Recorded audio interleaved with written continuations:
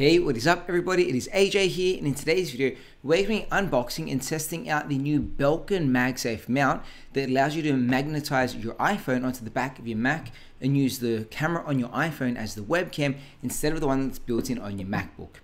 This is a great accessory for anyone that's on lots of video calls because the webcams on the MacBooks, especially the older ones like my 2017 Mac Pro here, aren't the best. And of course, when you're on lots of video calls, having awesome audio and video quality just means you have a much better experience on your video call. Of course, we're going to unbox this and set it up. And if you like this video, let me know by giving a thumbs up. And if you want to supercharge the ways your computer, hit that subscribe button as well. With that being said, let's get into this. So it comes in a really small box here. Basically, you can see at the back here, you can have it in either portrait or landscape mode. It's got a nice little pull tab. We're just going to pop that open with a little bit of force. Just pop out the sides. You can see here it shows you that it's got a ring at the back, so you can keep this connected to your phone all the time and use it as a ring holder. And then of course you mount it via MagSafe onto your Mac, and it shows you exactly how you can place it for portrait and landscape. Here it is. It's a little packaging, and it is just essentially a magnetic MagSafe puck that pops out, and you can use that as a ring holder. And then this Belkin piece here is what attaches to the top of your MacBook. So to attach to your iPhone, of course, your iPhone is going to need to have MagSafe. You're going to grab the puck, and then you're basically just going to line it up, and it's going to snap onto your Mac, onto your iPhone. The back here acts as a ring holder, so it makes it easier for you to hold. It's actually really strong because it is a MagSafe approved accessory. And when you are going to hook it onto the back of your Mac, the little Belkin tab here pops up, and then this little hook allows you to place it onto your Mac. And of course, you can rotate it very easily, whether you want to do portrait or landscape with your video calls. So to connect it up to your Mac in landscape, we're going to have this basically running the landscape, and the hook here is going to be open, and then you're going to place it so the iPhone isn't in the middle, but more so to the left hand side, and the camera is in the middle of the screen. And you can see there the camera is now basically where your webcam would be, which gives you direct eye contact. If you put the phone in the middle of the screen, you would be looking towards the right hand side. So what you want to do is angle it more so on the left, so the camera is in the center of your screen and not your iPhone. All right, so right now you're seeing me from the MacBook webcam. What we're going to do is go into the top left-hand corner. We're on FaceTime right now. We're not starting a call, but we're going to go under the video tab, which is the third from the left.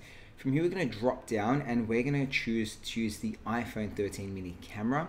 And you're going to see the pitch quality gets so much better right now. So we're going to change it.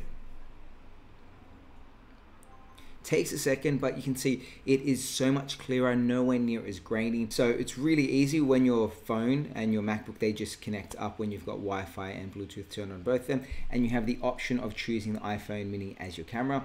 You go video, and you can also scroll down to choose the iPhone or the audio you want. Right now you're hearing the audio from my microphone is in the dedicated mic, but if you didn't want to use the MacBook mic, you wanted to use your phone mic, you could actually scroll down and choose to use your iPhone 13 microphone as well. The cool thing with using your iPhone as the webcam isn't just about having a very good, amazing quality webcam. You also get some very cool effects as well. So in the top right hand corner of macOS, we're going to select on the little control icon, and this is going to drop down a few of our settings, and we're going to turn on the option of video effects. And this is going to give us a few things to choose from. Right now, none of these are turned on. The quality you're seeing right now is just the camera itself, but you can of course go portrait mode, and that's going to automatically blur the background just like you would with a portrait photo. Or we could actually choose to go studio lighting, and this is going to give it a bit more of that studio depth, where you can see the background became a little bit darker, and there was a bit more focus on my face. Or if you wanted to, you could do a center stage, and center stage is where the phone is going to zoom in or out depending on who's talking. And if I move around the screen or move around the place, the camera is going to follow me using that center stage camera, and it is really smooth. But what I'm really excited about is the fourth option down the bottom called desk view, where you can use the camera, the ultra wide on your phone, to actually show off things in front of you without having to pull your camera or your laptop screen all the way down. You do have to move it down a little bit so it can actually grab a bit better of a view, but I'm going to go desk view. It's going to ask me to, so right now this is using the ultra wide, and it wants you to use the controls here to zoom in or out of how much of the desk you want to show. I'm going to zoom out just a little bit. I'm going to grab the packet, put it down in front of me, and I'm going to start using desk view. Oh, let me move that. So if it's not totally correct, we can zoom out a bit more or zoom in. And this is where I say you got to just tilt the screen just a little bit. I can still fully see the screen properly. It's just tilted that little bit.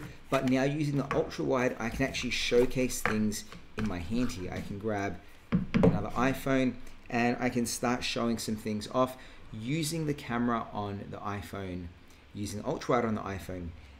To do this, I can still see my screen clearly. I can type away on the keyboard.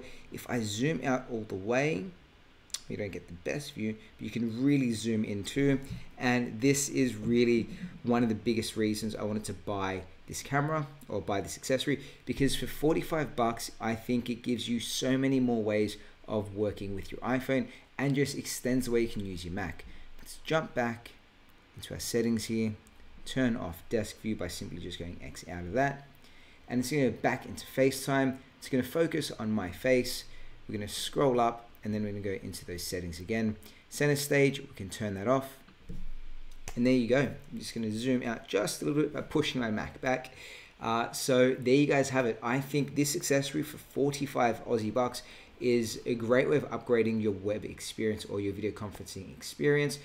It's another way of just pairing your Mac and your iPhone together.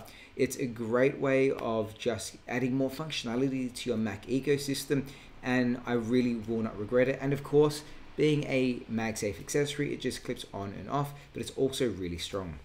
For 45 bucks, I could definitely recommend this to basically anybody that has a Mac and an iPhone. I think it's a really cool accessory, and I can't actually wait to see what other MagSafe accessories come out. Well, there you guys have it. I hope you enjoyed this video. If you did, let me know by giving a thumbs up. And of course, if you want to supercharge ways your computer, hit that subscribe button as well. And of course, in the comments, let me know what you think about the Belkin or the MagSafe accessories that let you use your iPhone as a webcam. Thanks, and we'll see you guys next time. Bye.